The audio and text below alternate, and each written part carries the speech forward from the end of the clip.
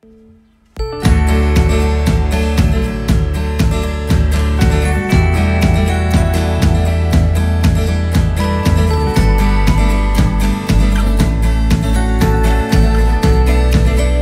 I'm Pa O'Hanlon. I'm farming here in Tarbert, County Kerry with my wife Paula and my two parents. I'm taking part in the Signpost programme. This is my first year in the programme. I've implemented a number of new initiatives as part of the programme to help the environmental sustainability of the farm here. The first thing we've looked at is improving the soil fertility of the farm. We've looked at stitching in clover on the farm as well as growing clover with any fields that have been reseeded, and the hope to reduce our nitrogen inputs on the farm. As part of the farm development here, we've put a lot of emphasis in the last few years in the farm infrastructure.